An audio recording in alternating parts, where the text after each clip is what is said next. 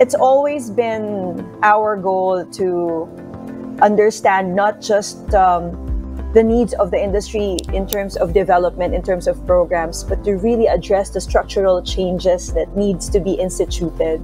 We need government's intervention. We need to work together. Private sector and government, we have to work together so that we can elevate our industry. And these policies are needed for us to thrive.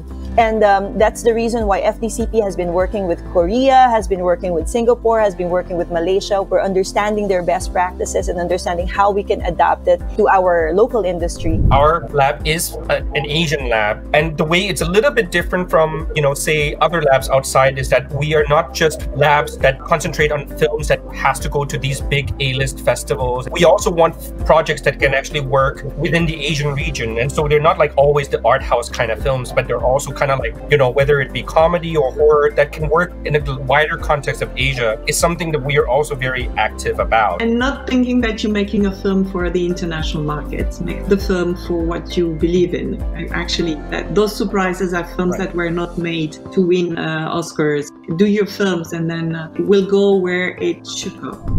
Of sharing, I think, can help you grow, get more confidence, and besides make connections. For me, this kind of collaborative process is very interesting, and I think that's something, as you said, the two of you earlier, which has a kind of a very interesting impact. Indeed, also because I think indirectly it does help the local regional film industry to be stronger also. As a society, we realize with this pandemic that we cannot live in isolation, and the film industries and the TV industries cannot also be in isolation. We really need to sort of like find alliances with all the different industries that are affected and how we all come together to sort of like push our agendas forward. And the key agenda is how to have life resume again the way we had pre-pandemic.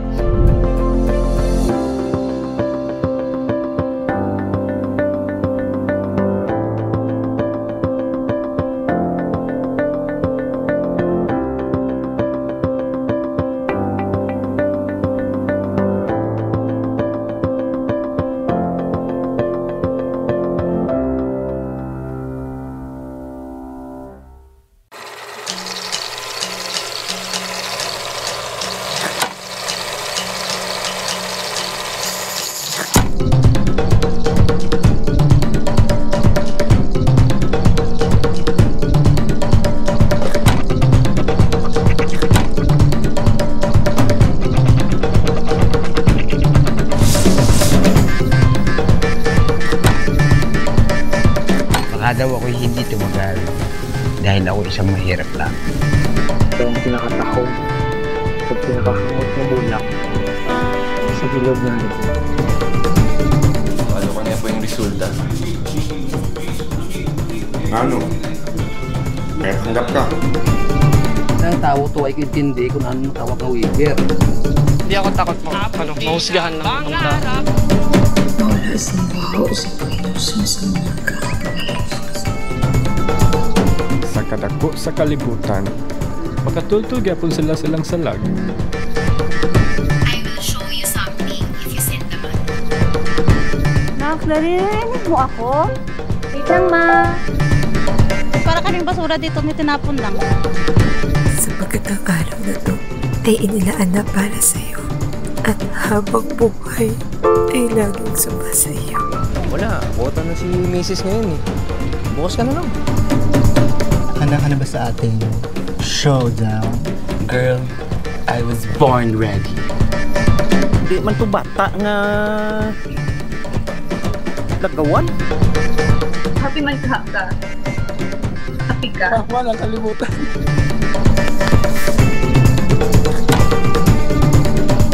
Ano kaya nangyari sa mga tao, no? Saan kaya sila nagpunta? Galit na galit at malaking dragon na may diwata na pinangko. Kon, ayaw nagtubuhata balik, okay? Mabdos ko. Sa? Pag-sure, oy! Asa mo na nabi? Magpapatuloy ako Pwede mo ba akong samahan?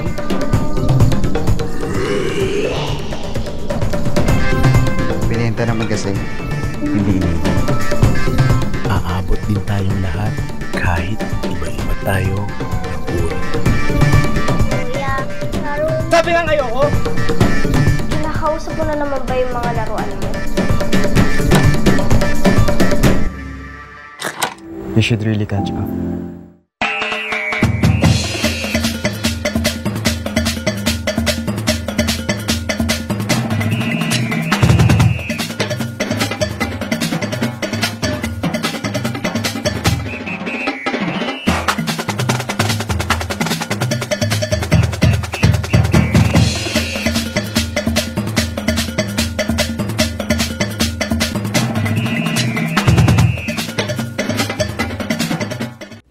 For more details on IFIC, please check our official social media accounts. Facebook page, www.facebook.com/IFICPHofficial. Twitter, @IFICPHofficial. And Instagram, IFICPHofficial. To register for IFIC public sessions and masterclasses, visit our website at fdcp.ph/IFIC. Check out the full lineup of public sessions and masterclasses for this year's Film Industry Conference. Visit our website at fdcp.ph/IFIC.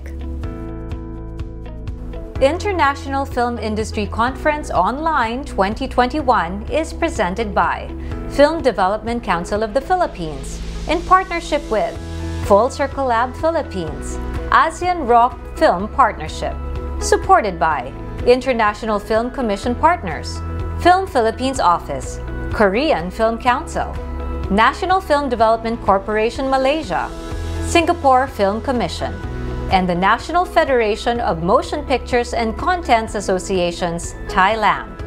International partners, Cannes Next of Marché du Film Festival de Cannes, Hubert Balls of International Film Festival Rotterdam, Netflix, Purin Pictures, IFIC Lab, Southeast Asia Pacific Audiovisual Archives Association, Torino Film Lab. Local partners, ABS-CBN Film Restoration Sagip Pelikula, KTX, Philippine Film Archive, TBA Play and TBA Studios, Upstream PH, Viva Communications Inc., Livestream partner, Digital IC3 Productions. Thank you for joining us today. Sit back and relax as we are about to begin.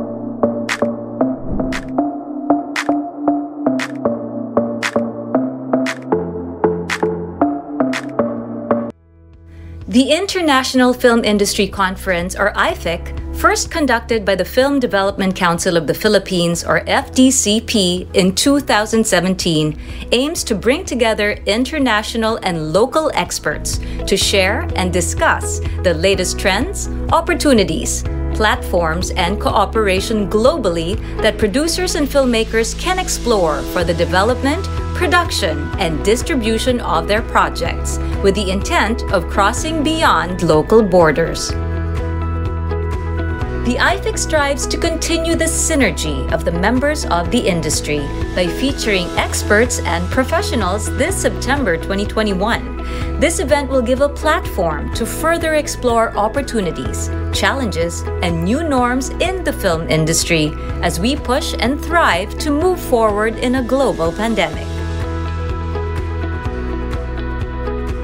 Securing funding for your film project, especially with international partners, can be tough work for producers.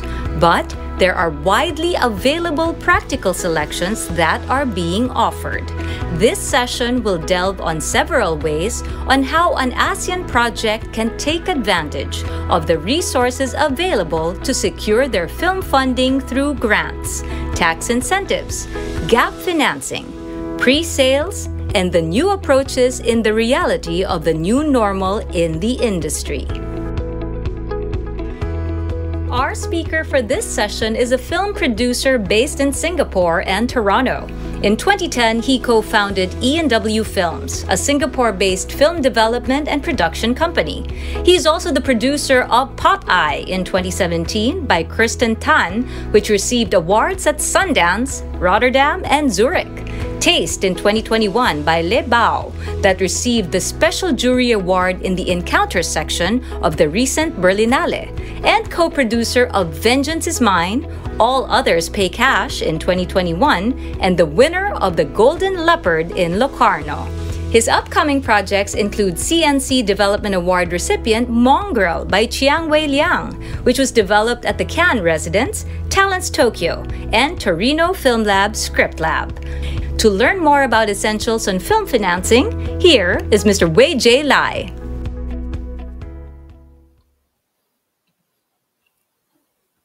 Hello. I'd like to start off by thanking both the FDCP and Full Circle Lab for putting together this really lovely program and for inviting me to speak. Maybe we could put the opening slide if that's possible. Thank you. Okay, thanks. Yeah, so today I'm supposed to talk specifically about film financing, where to find funding, what are the different sources, how to get them, how to structure your financing plan in relation to Southeast Asian works. I wanted to start by saying that, unfortunately, I'm not a genius business guru.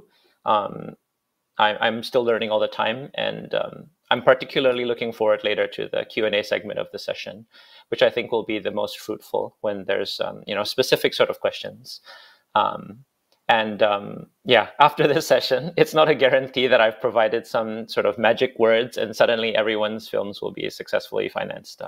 Unfortunately, it doesn't work that way. It's as everyone will know, film financing is a difficult sort of thing. I have some practical thoughts about film financing within the Southeast Asian context, based on the works that I've produced in the past and from observing, fellow producers and friends, and hopefully by sharing some of these experiences and observations, this can serve as a useful starting point or a springboard for your own fundraising efforts.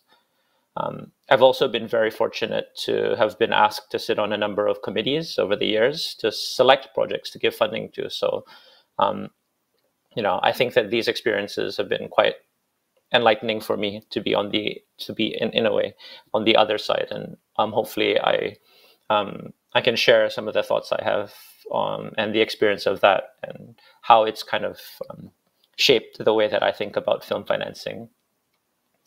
I don't think today I'm going to be sharing anything particularly earth-shattering. I think a lot of what I'm going to speak about, I think it's a little bit more like common sense sort of reminders, and maybe it will help in terms of as maybe a small sort of adjustment or a little realignment of just a way of looking at film financing and film producing in this region, so that hopefully it won't be such a daunting. It won't be so daunting. One thing I'd like to say also is that, as with cinema, there's so many different types of films. I'm very reluctant to say that there's one conventional pathway or one way for a Southeast Asian film to find funding.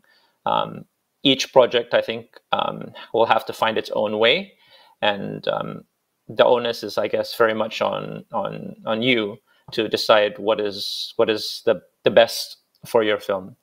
Later on in the talk, I'll talk about 2 films that I've kind of been working on, and how I guess they're slightly different based on the type of project that it is.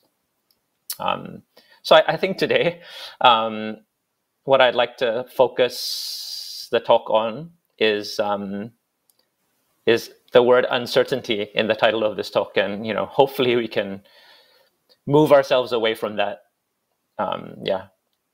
Could we change to the next slide, please? Thank you. So so this will be the basic structure of my session today. You could say that it's in a way, it's a loose. You could say it's a loose chronological order towards fundraising. Yeah. Next slide, please.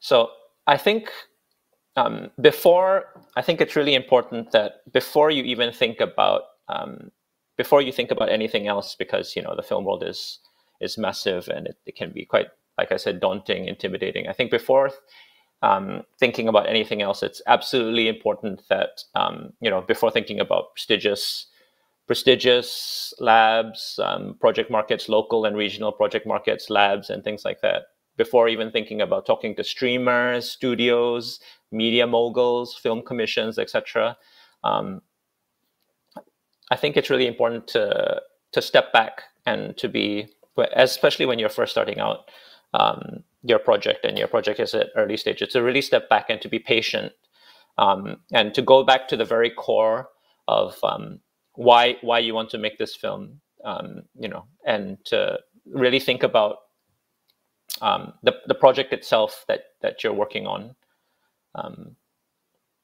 As you'll know, in film, there's many things that will be and are beyond your control. The wider, for example, the pandemic that's affected cinema, greatly, which we can talk about also during the Q&A, I suppose.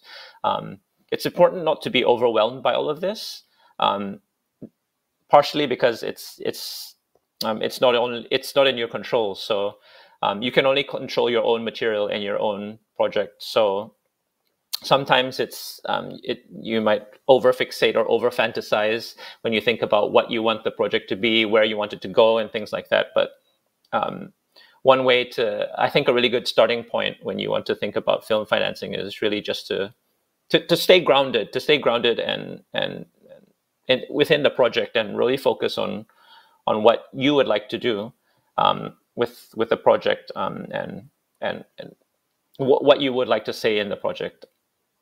You can only do your best when you think about your project, and you really shape the project and try not to be too affected by the external factors beyond your control. You can only do your best with your project, and you can only put your best foot forward and present yourself and your work in the best possible light. Other things beyond your control, you might put the best application, or you might do the best pitch that you've ever done, but sometimes you might not receive all the grants that you would like, or you might not get investment from the financer that you would like. But you can only, like I said, it's some things are beyond your control. But what you can do is to put your best foot forward, and that. I think when I talk about that in relation to your project, I think it's important to think about it in terms of to be very honest with yourself, and to be very clear about your project and what it is. To be very clear about this, because whether the film that you're trying to raise funding for is a first feature film, for example, a debut director, or it's a veteran filmmaker's 20th film, or it's an art house film, or it's a genre film, etc. The first thing to think about in film financing is the very first person that you have to convince that this is a worthy project to invest time and money and things into, before anybody else, is yourself. If you have any, for example, if you have any doubts that you have about your project, whatever area it is, maybe it's about the script, for example, or you have doubts about whether you can raise the financing. Let's say you think that this film will need to be made for a significantly higher budget because of what's required. Address it. So if you have doubts early on with your project, address it. Address these potential issues or doubts that you have until you're satisfied, or at least you come to some sort of satisfactory sort of resolution or solution within, internally within your project itself. Because if you have doubts about it, it's very likely that in the wider sort of world, those will come out too. So yeah, like you can see the points that I've mentioned in the slides. I think the first step, besides this understanding your project very, very well and not thinking too much about external sort of factors, to stay grounded and not be overwhelmed. I think the first step, another first step in fundraising is not to rush. I think a lot of times, of course, there's a lot of enthusiasm when you make a film, and there's a lot of belief in what you're doing. But I think that sometimes there's a tendency, because you want to get it made as soon as possible. You feel that sort of energy. It's important to again, like I said, to take a little step back and always question, and not to rush. Only apply for funding, or only speak to the people that you would like to speak to. Only do it when you're ready. Don't try to rush. Don't try to fool yourself. As you'll know, making a film, any film, whether a good film or a bad film, or a large studio film or a small, intimate sort of micro budget film, every film is already such a difficult and very painful sort of process and difficult thing to do. So why compromise and jeopardize things by, for example, submitting a project that has a really, really great potential, but is not ready to be seen, because, like, for example, you see the holes in the project, or you see the gaps in the project that need fixing. Why would you want to rush to share the project when you yourself feel it's not ready yet? Which, of course, you have to control yourself because of the enthusiasm, like I mentioned. You don't get extra marks, or you don't increase your chances of getting funding by just getting an application in by the deadline. It's a funny sort of thing, because having worked in the festival setting as well as a film programmer, what's always interesting is that when a call for entries goes out, or for funding bodies as well, when a call for entry goes out, the number of applications at the start is not very high, and a vast majority of the submissions come on the deadline day. So I guess everyone is rushing for the deadline. But yeah, you don't get better chances by just submitting, and it's not going to increase your chances of getting funding by rushing your application. Film is a long process, which I'll show later, hopefully, with the two projects that I'll talk about a little bit more. I think that since film is a long sort of process, take your time to do your applications. When you're sure about your projects, take the time to do your applications, or present your material. Do it properly. If for example, a deadline is coming up for, let's say, the FDCP's initiatives, funding initiatives, if the deadline is coming for that, if a deadline is coming up for example, the IMDA grants, which I'll talk about a little bit more later. If your project isn't ready this round, don't beat yourself up over it. Wait till the next round, or wait till the right moment to apply, rather than to waste an application, so to speak, because many times you only have like one opportunity with a project. You have only one opportunity to apply for a grant, and once your submission is, let's say, is not accepted, you don't have the opportunity to apply with the same project. Not all grants are that way. Some are more open, and if they see progression since the last time you applied, they'll consider the project. But yeah, don't feel that you need to rush into applying for tons of things. Yeah, take your time and do it properly and put in a solid application. Next slide, please. Here are just some questions that to think about, I think, or sort of a wider sort of context or a wider sort of perspective to consider when you're thinking about fundraising. Stuff to think about.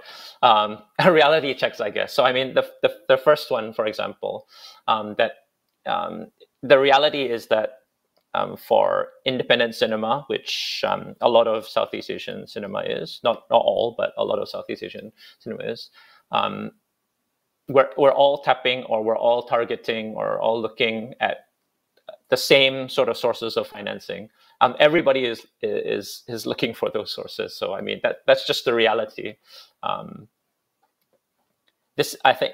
think this is why, going back to what I mentioned, this is why it's so important that you know exactly what project you want to make, and you need to know your project inside out, whether it's in terms of the story or the funding or the makeup of the cast and crew and things like that. You need to know as much as possible everything about your project. You need to know the project better than anyone else possibly could, partially because of this, because everyone is applying. It's for a small pot of financing that's available for a Southeast Asian project, for example. What differentiates your film from others, which might be just as worthy? Only you know this. Yeah. When I say this, of course, I did say that you should focus on things within your control. But yeah, you should also be aware to a certain extent of your competition, whatever you're applying for. And when I say this, I don't mean it in an aggressive or a cynical or a gossipy sort of way. But just to know that there will be other projects that will be applying for the same funds that you are. Maybe have a loose sense of where you stand in that, and use that to don't use that to demoralize you, of course, but use that as a means to spur you on, and because everyone is aiming for the same limited sources of funding, there's, of course, sometimes you can think, oh, it's a strategically I should apply during this time because I think this filmmaker or that filmmaker. To be really honest, there's never a good time to apply for funding. Any time that you apply for funding is the right or the wrong time. So that's why I said earlier never to rush your applications, because no matter when you apply, there will be plenty of strong projects. And you just have to put the strongest possible version of your project out for consideration. Number two is, I guess, one of the really big troubles, really big struggles that a lot of us will have, which is the type of film that you would like to make versus the budget versus realistically what you can raise for your film. So the second question is really a question about balance, and it's about looking at what you have and thinking honestly, is the film that you want to make practical?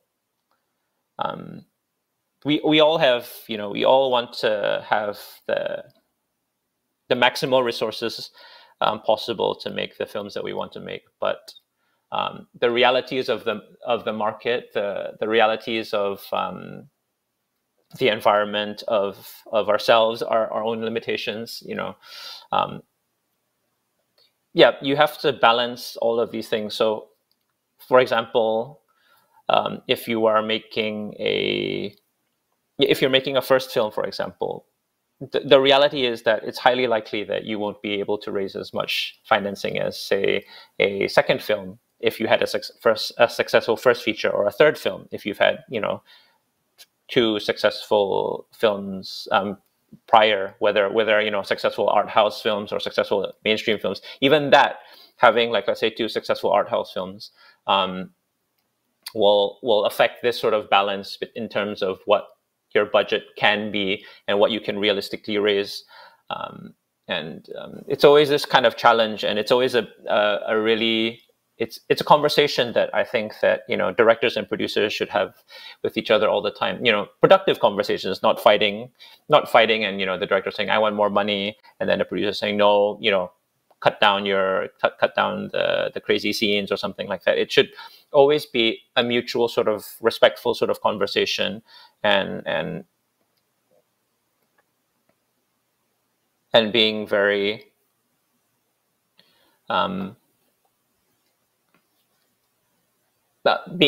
being realistic about what you can do. You know, maybe you have like a larger film that you would like to make eventually, but you know, take your time to work towards it. One thing I like to say also is that, you know, film is a long journey. So your life or your world is not defined by one film. Sometimes when you're raising funding for one film, it can be very demoralizing, for example. But always think about that film is a long journey, and there's other films to be made. You can have a long career, and there's different things you can do. So you know, even like the biggest filmmakers, sometimes they make a smaller film first, for example, because they have trouble raising financing for their dream film, and then after that first film, they have the opportunity to make the second one for a higher budget, the one that they originally wanted to make. Okay. The third question. So, is your film or is your project a natural fit with the funds and partners that you're looking for? Is it necessary? So sometimes it can be very tempting because of the money available in different or in certain co-production countries. There's financing available, but before getting all excited and going, oh, you know, I want to apply for this, I want to apply for that, I want to get financing from here or for there. It's important to think about, is it a natural fit? Is the connection, you know, very natural for this sort of collaboration? I'm sure, you know, you'll have heard in other talks talking about international co-production. If the connection is unnatural or it's a sort of forced fit because you want to raise the financing, for example, one, I think you might find yourself in a very uncomfortable position later, trying to figure out how to fulfill funding obligations and things like that, which in the end will put many limitations and compromises on your project. So something that you think would be liberating, oh yes, I have more money to make the film, might end up being a hindrance or a problem for your project because you have to fulfill certain things. This is kind of linked to the last point about balance and how much you can realistically raise in terms of your budget and things like that. The fourth point is also related as well. So yeah, what are the sources of funding available to you? What are their obligations and expectations? Does the funding that you're looking at make sense for your production, or are you trying to shoehorn something into your project because you need the money? Which is, of course, the reality is that films, whether it's a micro budget or not, you do need some money. Of course, we all need money to make films in varying amounts, you know, to get our films made. And you could say, no, I have to apply for this and that, but beyond what I mentioned, that you yourself might find yourself in an uncomfortable situation later on if let's say you apply for certain grants from co-production countries and let's say you get it, you know, which is great. But the more likely sort of scenario is that if you personally already kind of know that the connection in a co-production or a fund is not very natural, the thing is that being on the other side, on the funding body side, the chances are that they will see what you see. if it's a natural fit, and they'll give the fund to a project where the funding makes more sense. So it's great to do, let's say, a 5-country co-production with many regions, but when you do that, sometimes it becomes when you have to fulfill the obligations, you have to get key creatives from other territories, which is great. But when there's too many or something, it might become really messy, and it might not really make sense. And it will increase the budget, for example, because you want to fulfill these things. So yeah, I mean, in terms of looking at your project in terms of the wider perspective, so I mean, when you think about these 4 sort of considerations, of course, there's many more considerations, but these are the ones that I thought were important to think about. How do you get funding? I really think that it's very much down to being very honest and self-critical, to think very hard about both the very best version of your project and what you envision that to be, and to move towards that, and also at the same time thinking of the worst possible version of your project and how you can continue to work on it. And when I say the worst possible version of your project and how to work on it, I'm not saying to pepper over the cracks and hope nobody notices, but in the worst case scenario that you're not able to address all the sort of potential issues that in the worst possible version of your project, at least to be able to show in your dossier or in your pitching that it's something that you are aware of, that these are potential issues with your project, and these are things that you would like to continue to work on and develop. So the next, I'm now going to share a list of possible sources of money for Southeast Asia. We can talk a little bit more about it if you'd like during the Q&A. I like to think that it's not so much the point of the session, because a lot of these to me, a lot of this is just curated information that you'll probably have seen similar lists before, maybe even more extensive in other lectures or websites and things like that. But I thought I'd show it to you just to get a sense of what's available for Southeast Asian films. And I'm not going to go into the rules and regulations and eligibility of all of these sources, because I think that would take up a very, very, very long time. I think we can use the time we have together in a better way to talk about maybe bigger sort of picture sort of things, and then you can go into the application websites later on, for example, and see, take your own time reading and researching afterwards. If we could change to the next slide, hopefully it works. Okay. Oh, great. Cool. So this is like I placed on the slide, this is a non-exhaustive list of funding available to Southeast Asian or ASEAN films. I've divided it into kind of loosely three sorts of areas. Grants. So there are grants available for Southeast Asian films. Generally, I'm talking more generally, but generally grants are fundings that don't need to be returned. But it's not like, yay, free money. No, unfortunately not. This funding comes with certain conditions to be fulfilled, because the funding bodies, they have certain objectives in mind when they choose to finance different films or put money into different films. So you don't have to return it, but there's conditions to be fulfilled.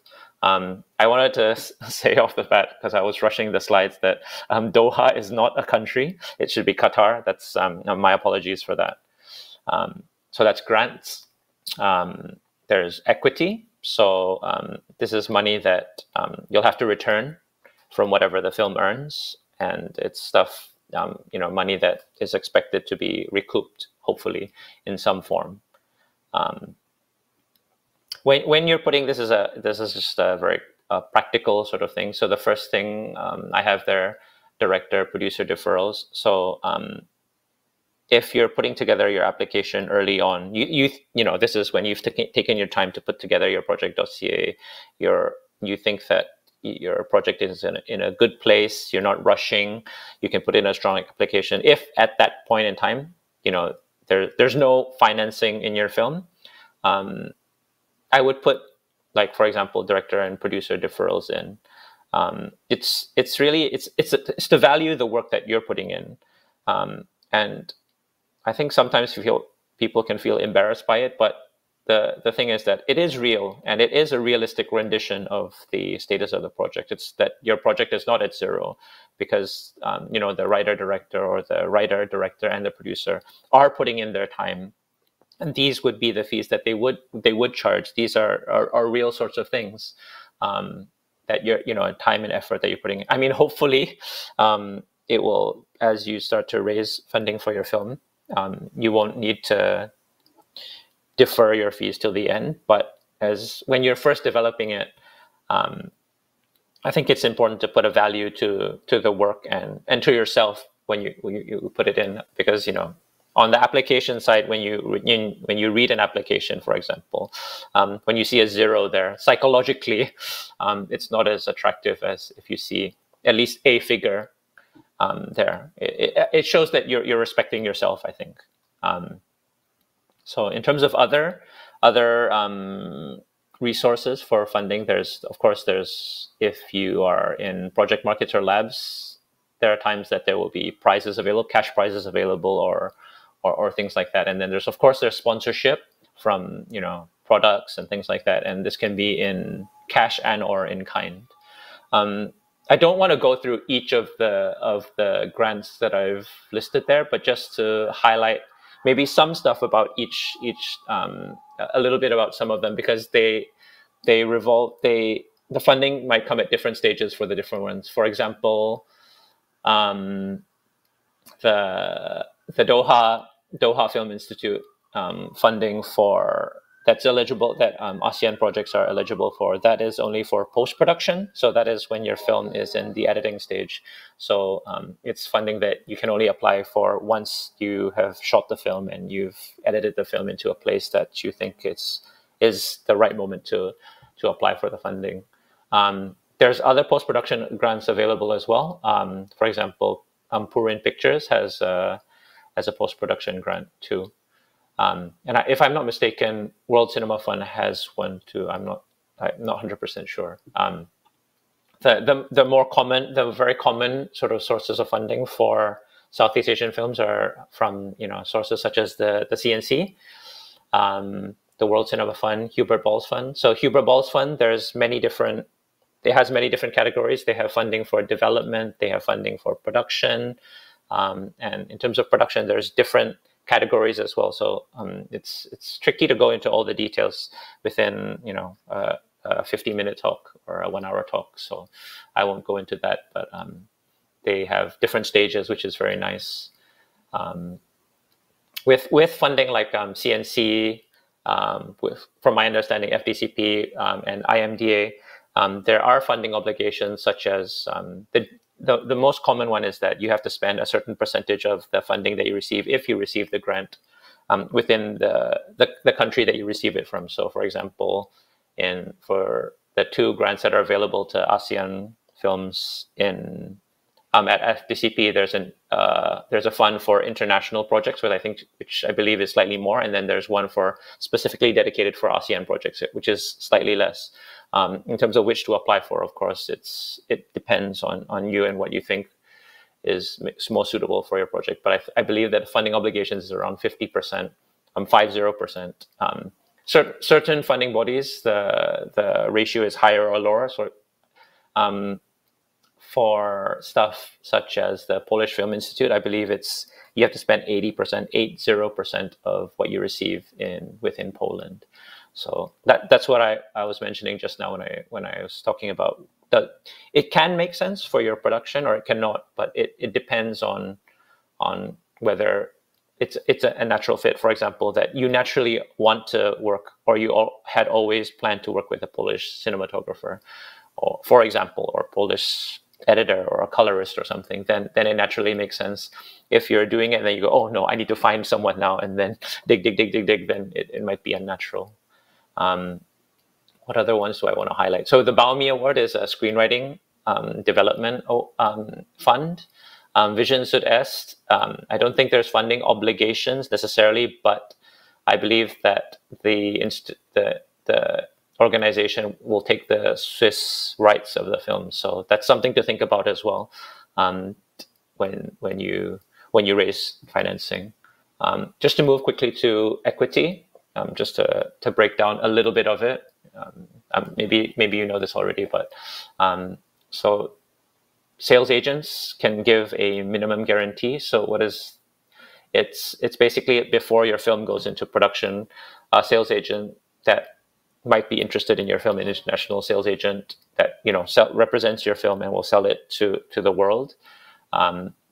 They might give you a minimum guarantee dependent on how much they think they can make from the film. The figure will be based on that, and the idea is that they will give you that first, and then you make the film, and then when they sell the film, they will take back. I guess you could think of it as a form of a loan. They give you that money up front. Well, not exactly up front in percentages, and then you get it. When they sell the film, they take what they give you back first, and then after they have recouped this minimum guarantee, then they give you back some funding. Distributor pre-sales is similar to that, where they come on board and they give a certain amount of money up front based on the potential that they think they can make in the country, and you can use that to make the film. With both the sales agent minimum guarantees and the distributor pre-sales, there's good and bad to it, because it will affect the revenue that you receive later if, for example, your sales agent has to recoup their minimum guarantee, your distributor has to recoup their pre-sales minimum, what they pay upfront. What you might end up, you might get the money to make the film, but what you make back later is less, for example. Yep, you can, for equity, you can also work with a studio. There's different studios and different companies within the different territories within Southeast Asia, for example, that are open to looking at certain types of films. So it depends if it makes sense for them. You could work with a studio, which could mean, for example, that you lose certain creative control, or you lose certain copyright. And it's something that you have to grapple with to see if it makes sense. Working with a streamer, I think slowly this will become more and more common in film. I think it takes time, but the big streamers and more regional streamers too are putting financing into films, but a certain type, and it slowly it'll become clearer, or there will be more opportunities, I think. And of course, there's always finding an investor, hopefully not family, but you can also find an investor. Okay, next slide, please.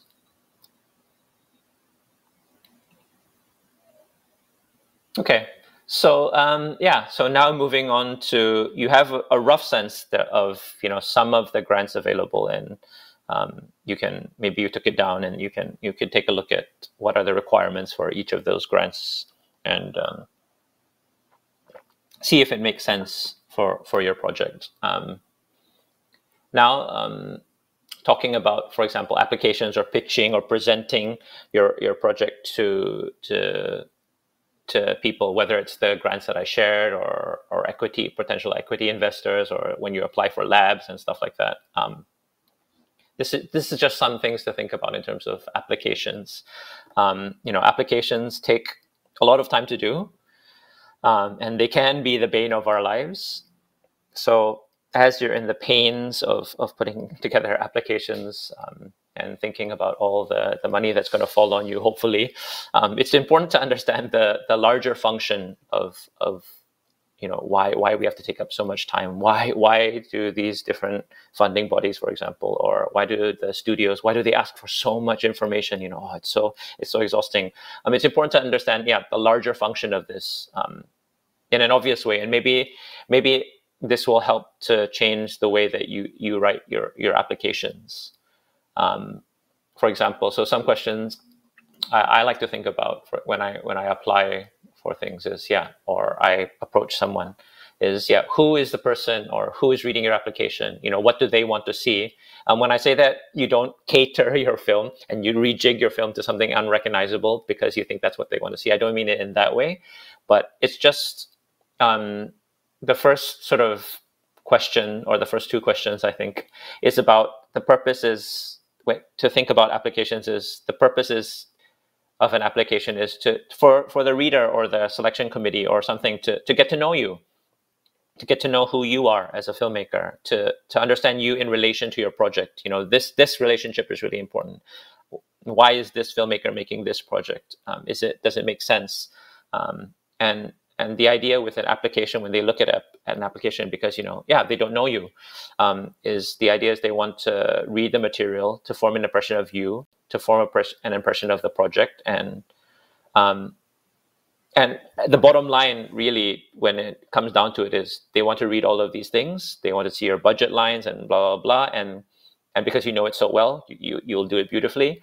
Can I trust these people as a selection committee? When you're reading, it's like, can I trust these people that they know what they're doing if I give them a large sum of money? That's the bottom line. And you might know personally as you do the application, sometimes you might feel like, why are they asking me all these questions? And you might have a certain sort of antagonistic attitude because it is difficult. But the thing that you must know is that you personally and your team might know everything and all the wonderful things about your project, but if you don't put all of this into an application, how will the reader or how will the selection committee know? Unfortunately, there's no sort of osmosis or some magical sort of thing where you can share it telepathically or something. So, you have to put it into the form of an application where you talk about all the merits of the project and you show that you know what you're doing. I think that that clarity and conciseness in your application is key. When I say that, it's whether it's in the writing or in its visual form.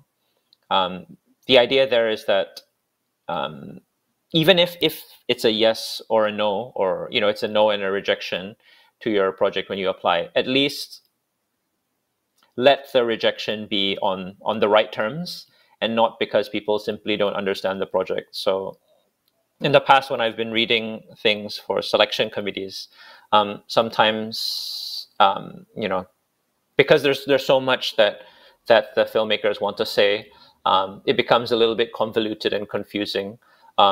Or they feel that they want to, they see the page limit or something, and the page limit is 5 pages for a director's statement, and they want to make sure that they feel you don't have to do the maximum. Of course, don't do like the bare minimum, but you don't have to feel the need to do the maximum and fill pages for the sake of filling pages.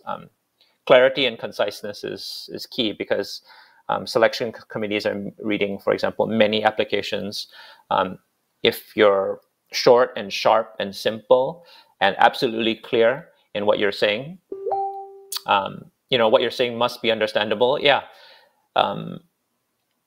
It's better reading for a person, and they can, at least they understand what the film is.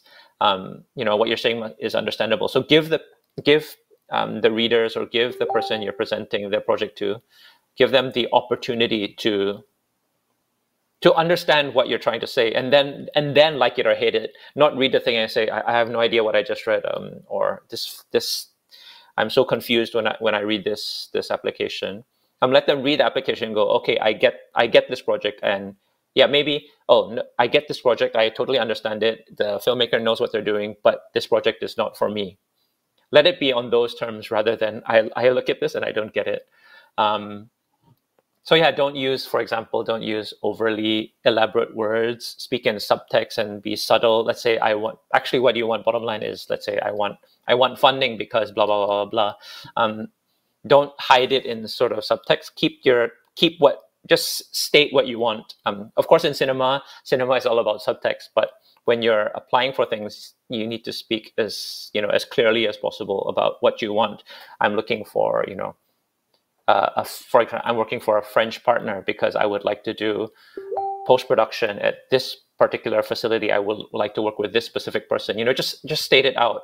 Don't hide in subtext. Keep your text simple. Something that I've thought was really interesting that I only became aware of, even though it was right in front of my face, is that although many of the applications that we put in for funding, like in the slide that I showed previously, although a lot of applications are in English, one thing to keep in mind, which is why I talk about clarity, conciseness, using simple words, is that although a lot of applications are in English, you have to know that English is not necessarily the first language of the assessors that are reading your application. So one thing to think about with applications to rejig your mind is to try to understand the audience's perspective rather than your own. What would you want to hear if you were on the other side? What would you want to see? So related to this, what makes your project so special compared to others that it has to be made? Because there's many strong films and many strong projects out there. So think about why. Think about what's so special about your project. Because based on experience, my limited experience, of course, of reading applications, generally outside of the idea or the script itself, majority of the applications and what people write is pretty much the same in their proposals. I jokingly say it's almost like a carbon copy. For example, it would be, this project is very personal to me. When the film is finished, we are aiming to get it into an A-list film festival. We want to work with ABC sales agents, and we're aiming for XYZ sort of funds. Many applications, they will say the same A-list festivals. I don't need to name them. They will name the same sales agents. They will name the same funds because, as I said, there's a limited pot of funding available for projects. So the idea is that how can you differentiate yourself from that? Because sometimes you don't have to premiere just because you premiere your film, for example, at an A-list festival doesn't mean it's good for the film. Sometimes strategically it makes more sense to apply for others. But I'm not saying like rejig your write-up and say no and go, I want to shun all of these things. But it's just something to think about, that a lot of times what will make your write-up stand out is if you're a little bit different, because a lot of times people will write basically the same thing. So how can your project be a little bit different from that? It has to be there naturally, of course, but yeah. Okay. One tip that I received early on in my career, and I thought was very, very helpful, is something that I think I mentioned that, in the slides, that never compare yourself to other films when you're doing your proposals and things like that in your applications. Whether it's in your pitch or your proposal and things like that. There's actually really two simple reasons for this. One is that the people reading or listening, they might hate your references, and then maybe they loved your film idea, and then when they see the references, they hate your references and they hate your film. Then you're doomed, right? And the second reason is that people might have even better references in their head of your film, or they might form a very strong impression of your film based on their own references, and by stating out, "Oh, my film is like this, like that," you've ruined the illusion. So think of your film as something unique. Of course, everyone is influenced by different films, by books, by stuff like. But the tricky thing is when you include those specific things in your proposal. One potential pitfall is that people might hate it, or people might have better ones than you have. This is another sort of subtle sort of thing that I always thought was really helpful, which is when you are writing or when you're speaking, to always speak in positives. But when I say always speak in positives, don't lie. of course. Yeah. So talk about what your film is, not what it's not. So, for example, to give a really simple example, I'm just going to say two things, and what would you prefer to hear when, let's say, I'm pitching or something? When I pitch and I say, I don't have a French co-producer yet. Let's say I say that, versus I am actively looking for a French co-producer. Psychologically, when I hear I am actively looking for a French co-producer, it shows initiative. It shows that there's a consideration. I don't have, because you're starting with, you have the don't. There's a certain, psychologically, there's a certain negativity in it. So, yeah, if it's this, you're saying the same thing, but you're saying it in a more active way. It's a little bit more difficult, but yeah, one thing to think about also is to try to avoid to say but.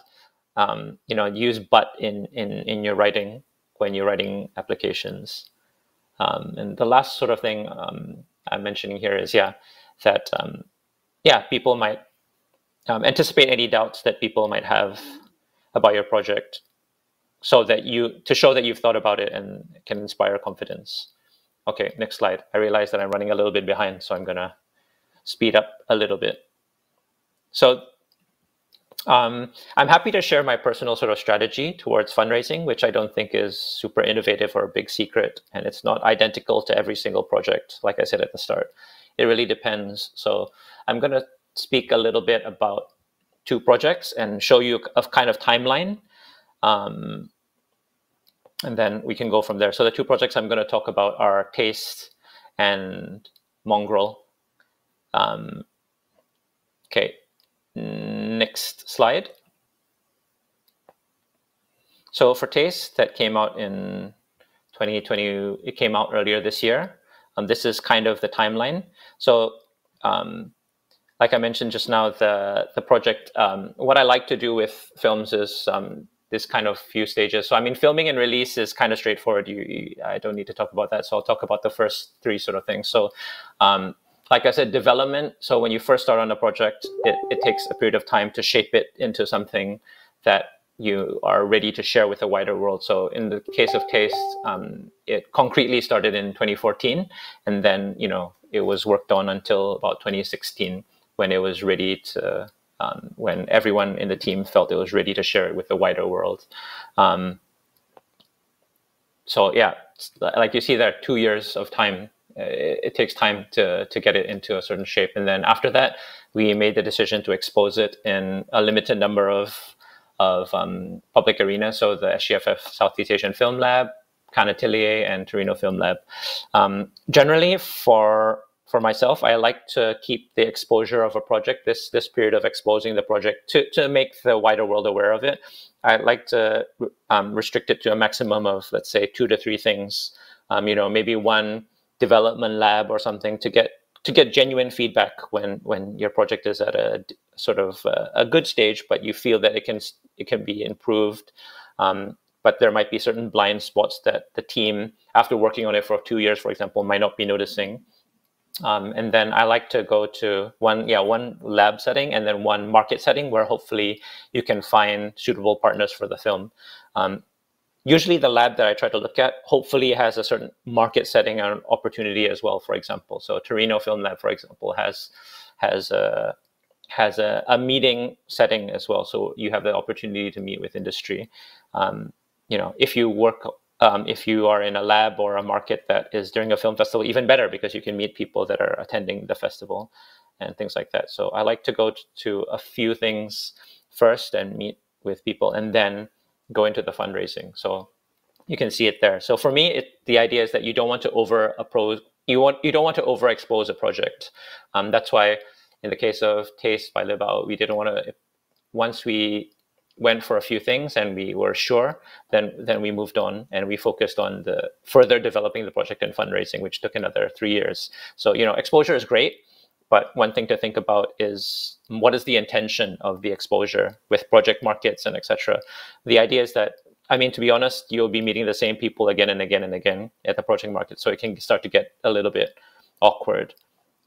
yeah, there's no need to meet, tons of people and go to a festival. It's nice, but yeah, there's no point in going to tons of festivals and markets and meeting tons and tons of people. What's important is you need to meet the right people. And like I said right at the start, to be sure about your project, don't be so worried if you've sculpted the project very specifically and very few people are interested in meeting you. That doesn't matter. You don't need a crowd. What you need is dedicated people that are willing to go on a journey with you. And if you put together something clearly and you understand your project clearly, it'll weed out the people that aren't interested in the project anyway. So yeah, I mean, you can see, I don't need to go into it in too much detail, but you can just see that in the case of Taste, it took it took a while to put together.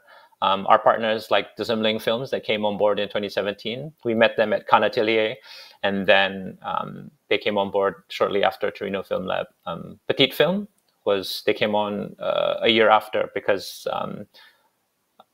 through the Dzimling Film, and yeah, you can see all the other sort of things. So when Wild Bunch International, our sales agent, came on board was after Petite Film came on board because they were the ones. So sometimes if you find the right collaborators and it makes sense for the projects, you get the right introductions, which is really nice. Yeah, sorry, next slide. So this is the project that I'm working on now. As you can see, the process, we're in the midst of the third stage, which is the second sort of development and fundraising stage. Again, we went for, we decided to go for 3 programs, and then now we're focusing very much on fundraising. So we went to Talents Tokyo, the Cannes Residence, and the Script Lab. Similar sort of thing. So development labs and market sort of settings. And these are some of the grants that we've received so far after receiving feedback at the labs. There are some other ones as well, but like I said, exposure and exposing your project at the right time. We're about 60-70% financed, so we have some other things that I've not put here. But like I said, there's a right time to share information. What is the intention of sharing the information? Yeah, at the right time, you share the right information. For example, like for Taste, Wild Bunch International came on board in 2018, but we only announced that they were on board in 2020 because there was no point in announcing it earlier. Yeah. Okay. Yeah, I realized that it was a little bit imbalanced, but it's okay. I think we can go to the Q&A. I think that's a lot more interesting, and then we can talk about specific things that I mentioned in the slides. Thank you for that, Weijie. Of course, at this point, we are opening our virtual floor for our audience's questions. So before we move on to the film financing questions, there is a filmmaker here, Salim Hadi. They're asking, being the writer and director of my first feature film, what would you advise that I do in order to get a producer on board when I don't have any funds secured yet? No, that's a good question. Thank you for the question. I think it's a similar sort of approach as applying for things. So before, maybe you have certain producers in mind that you would like to work with already, and the idea is that you want to present it to these producers in the best possible light. So it's a similar process in the sense that you put together something that you think is strong, and then you approach the producers that you would like. You might get some rejection. So one thing I didn't mention in here, of course, is because I thought it would be, I thought it'd be funny, but then I didn't want the tone of the presentation. You will get tons of rejections. It's just because the world is just that competitive. So have a few producers in mind that you would like to work with, and yeah, put together a dossier. Or put together some material and then present it to them. And if you click, great. One thing I would advise with a producer, don't necessarily look for the most experienced producer, which might be the temptation. Look for the producer or work with a producer that feels the most for the project, because working on a project takes an extended period of time. So if let's say the more experienced producer is very busy, or they're not super invested in the project. And I don't mean that for bad reasons. It might not serve your project well. So work with the person that feels the most for your project. But yeah, just it's a similar sort of process that you put together something that you believe in, and then you just speak to people. All right. I hope we answered your question, Salim. Next, moving on to our very many film financing questions. First off, with the large number of competition right now for film funding, how do I make sure that my film project stands out? In the international scene, is there a trend on what types of films usually get the funding? It's a tricky sort of thing. You're right that that it is super competitive. But I think one potential danger or something that filmmakers can think about too much sometimes is to try to locate a pattern in what films get the funding and stuff like that. But it's a dangerous sort of thing to do. Like, oh, I think that, let's say, this funding body is giving a lot to horror films, and then, okay, I'm going to write a horror film. I think what's really important is, like I said, to look at what you can control personally. So this is the project that I want to make, and then you apply, rather than try to follow trends, because following trends is really difficult, because maybe by the time that you're ready with your project, that trend has passed already. So and sometimes, yeah, to make it stand out, just be shape your project as specifically as possible to what you would like to do, rather than to, let's say, like, for example, the French film Taten just won the Palme d'Or. Don't go, that won the Palme, okay, I'm going to go. Or a lot of people are doing pandemic films. Okay, I'm going to do a pandemic film. Make the film or develop the film as you want to make it, in the best possible light, and then submit it for the grants. That's all I would say. It's dangerous to try to follow trends, because trends change very quickly, and I don't think there really are set sort of patterns in funding bodies, because funding bodies are always changing as well, what they would like to look for, and they're probably very much aware of what of this sort of thing, that people are trying to understand trends, and they're always trying to shape themselves and move on further. Yeah. All right. Well, and there is a follow-up question regarding that. In these challenging times, are projects that would be put online platforms getting more attention? I mean, yes and no. I think that yes, because during the pandemic, suddenly a lot of everyone was watching stuff on the streamers. You're right, but it's a certain type of film. If you're right, but then with the streamers, for example, they are looking for very specific types of films. They're looking for very specific types of filmmakers. If you're within that sort of bracket, then it's good. But because everyone is stuck in it's a funny thing that you mentioned the pandemic, because during the pandemic, because everyone is stuck at home, there's been a lot more applications for a lot of things, because people suddenly have the time to develop things. But yeah, I think that with streamers, it's pushing films in a certain sort of direction. I can't say whether that's good or bad, more whether that's the type of film that you would like to do, and if it is, then you have that possible avenue. All right. Another question here from Olivia Griselda. We're moving on now to questions that is related to finding funds and partners in a natural fit. So she's asking, what's your process of researching for this? Could you share any examples on this from past films that you've worked on? Yeah, sure. Could you pull up the taste slide again? Sorry.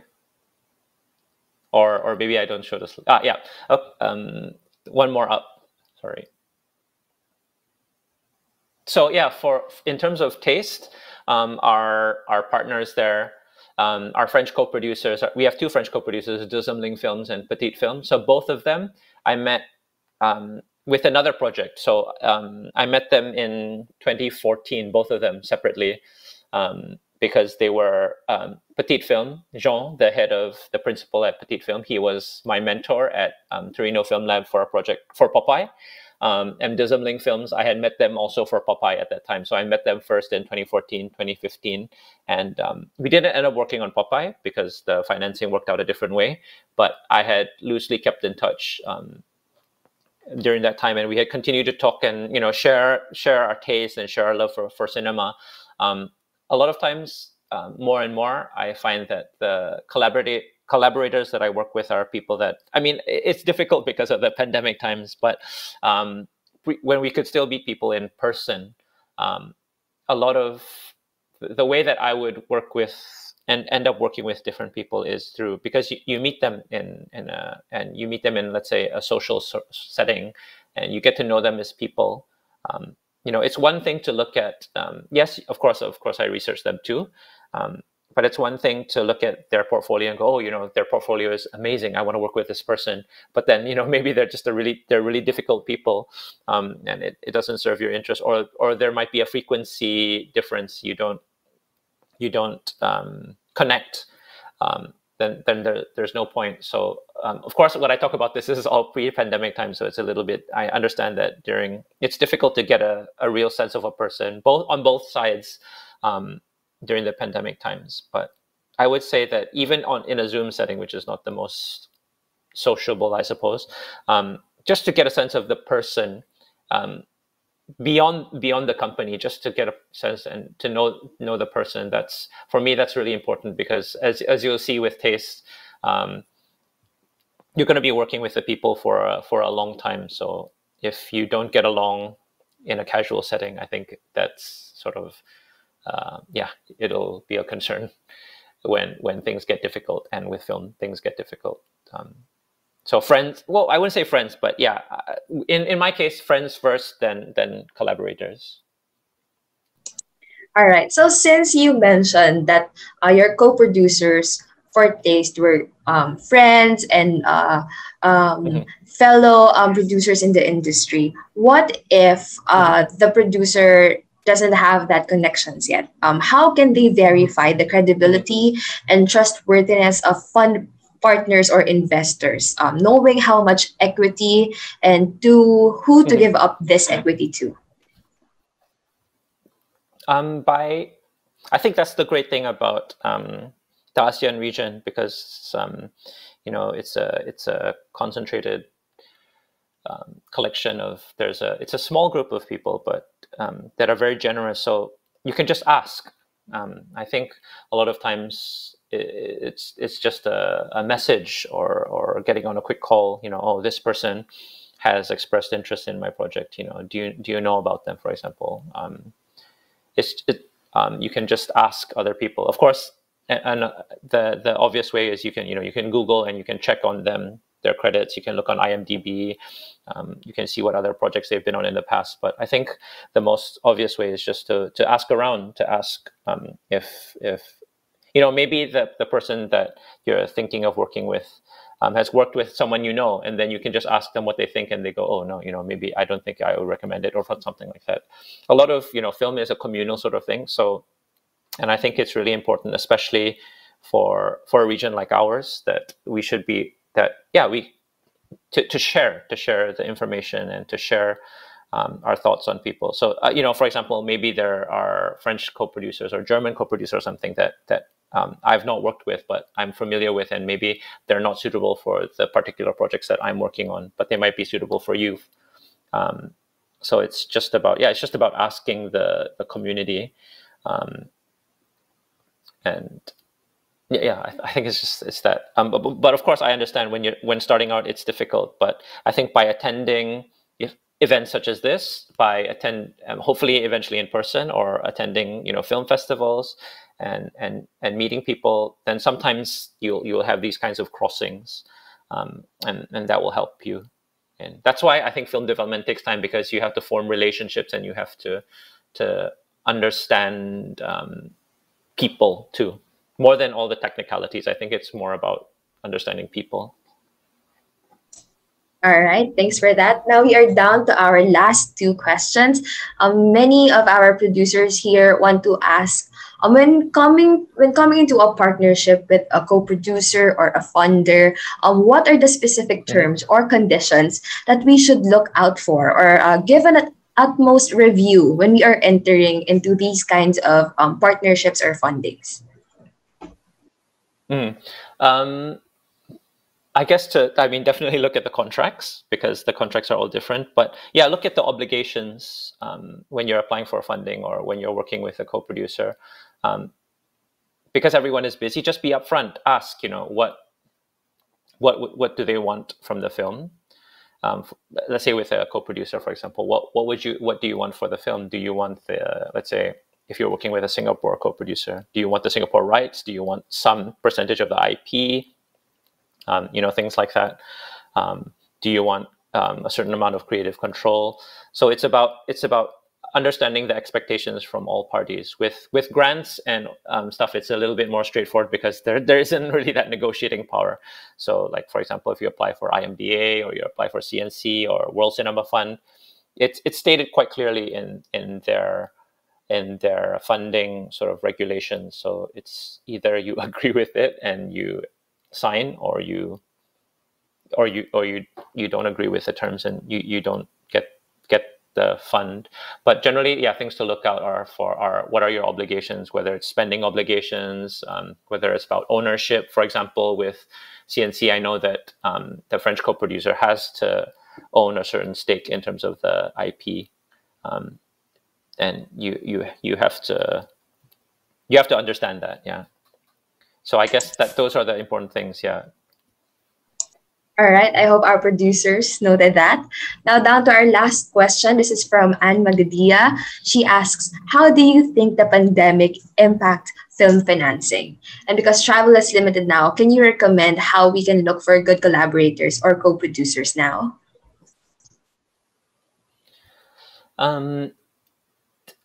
Yes, the pandemic, like I said, I think it's been good because it's terrible, but to try to think of it in a more positive way, it's given more time for development. But that also means that a lot more people are applying for the grants because they've had time to develop things. So hopefully the backlog of projects is slowly going down. But it's, yeah, just like the pandemic, I think a lot of this kind of stuff is out of your control. But maybe some funding sources are giving less funding. It's a tricky sort of thing, but you can only, like I said at the start of the lecture, you can only control your own project and yourself. So